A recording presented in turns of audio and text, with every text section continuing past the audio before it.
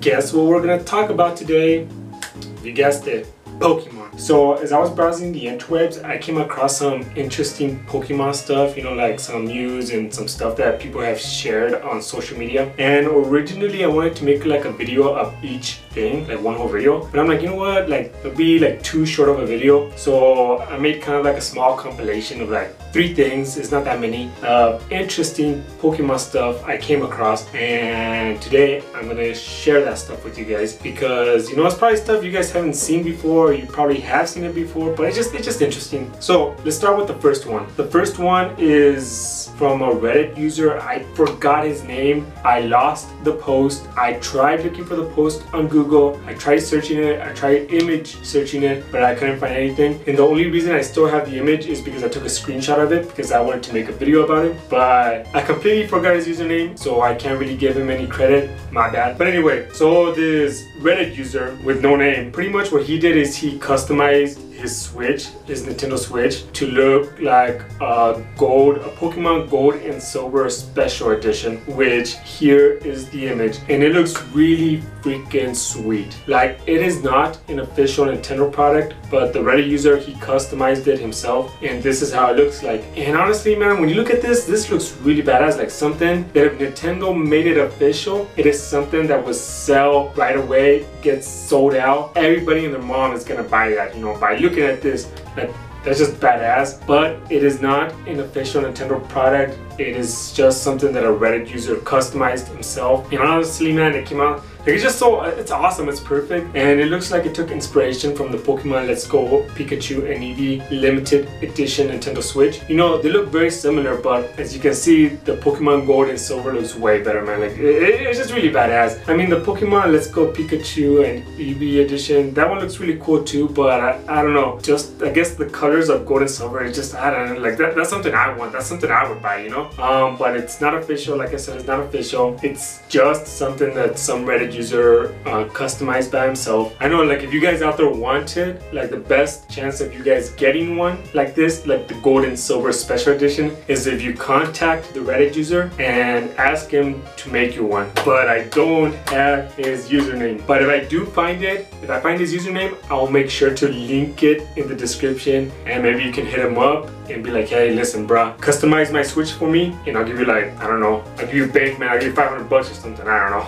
But anyway, it's a really cool little thing to look at. And also, there's some fan art that people shared on Twitter about Pokemon Gold and Silver, like the Joy-Cons, like customized Joy-Cons to fit Gold and Silver. And this is how they look like. And yeah, the Joy-Cons here look very similar to like the Nintendo Switch I just showed you. But the only difference here is that it has Ho and Lugia on the bottom of the Joy-Con. So I mean, the Joy-Cons here look really badass, and I think these Joy-Cons would fit perfectly with the Switch that one Reddit user customized. So the Joy-Cons here, the artwork here was created by another Reddit user, a different Reddit user, and his username is Call Me Captain America. So there you go. I mean, there's that first thing I wanted to share with you guys, a Pokemon Gold and Silver concept Switch and a Pokemon Gold and Silver concept Joy-Cons, which look really, really sweet. Alright, so the next thing I want to share with you guys is some news in Taiwan. So earlier in the summer, Taiwan teamed up with Pokemon.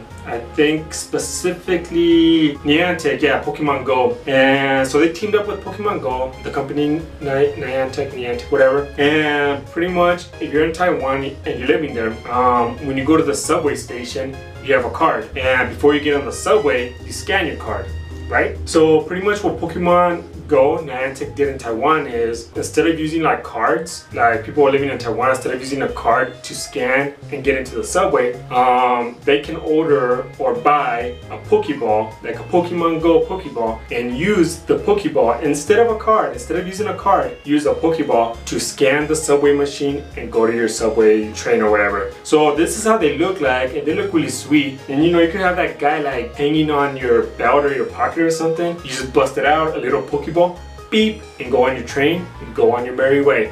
You know, it's really cool. Like when you look at this device, it's really sweet, and it's just, I guess it's really awesome to see like Pokemon being used in the real world, you know, like the little Pokeballs instead of like an actual card.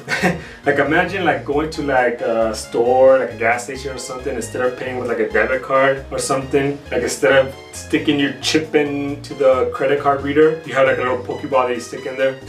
Dude, that'd be really interesting, really nerdy, but really interesting and cool, but still nerdy. But I like the idea, man. I think it's a cool idea. So anyway, they did that in Taiwan, and if you guys want to read the article, I'll link it in the description, of course. Alright, so the last thing I want to share with you guys is something I found extremely interesting, but for some reason the guy that posted it, he did not get that many likes, upvotes, or retweets. Like looking at his Twitter account, he only got 14 retweets, which is kind of mind-blowing because I found this really interesting. So this guy, his name is Jamie Grossman.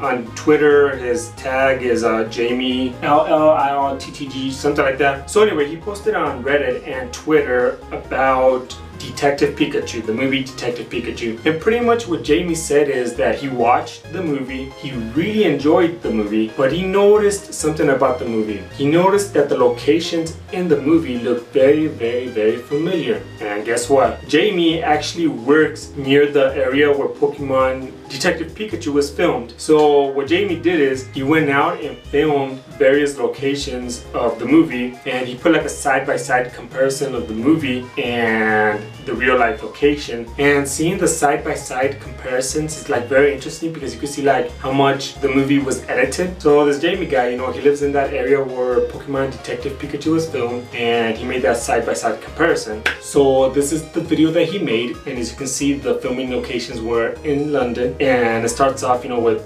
what he says it's Primrose Street, and you can see like the difference between Detective Pikachu and the street. And there's Broadgate Tower, and you know, I've never been to these places, so I've never heard of them, and I'm not very familiar with them, but maybe some of you out there are. And you know, it's just really sweet to see like the comparisons between like Pokemon and in the real world, and see how much it was edited. So right here is the Exchange Square, also Broadgate, and also like that random bench right there where the main character was sitting, which it was normally not there and it was just added for the movie. And right here again we have a different view of the Exchange Square. Really, really cool, man. You know, that's a really cool shot right there. So anyway, that right there, like I found it very interesting, and I like how he went out and filmed the locations and then put the video together. And I'm very surprised that he didn't get that much, I guess, attention or like that many likes, upvotes or whatever, or retweets. Like I'm very surprised because that's actually like it's just something really neat to look at, even if it's just a movie in general, just seeing like side-by-side comparisons. I think it's really neat. So if you guys want to check out his post, you know, and want to go give him some love, maybe go retweet his post, I'll leave his Twitter handle in the description, of course, so you guys can go check it out yourselves. But yeah, that's all I wanted to share with you guys. Let me know what you think. Like, did you find this video somewhat interesting? Like, it's just random Pokemon stuff I came across on the interwebs, and just something I found, you know, something that caught my attention, you know, things that caught my attention relating to Pokemon. And let me know, did you enjoy the video? Do you want to see more videos like this? You know, drop a comment, and if you did enjoy the video, drop a like. If you didn't enjoy it, drop a dislike.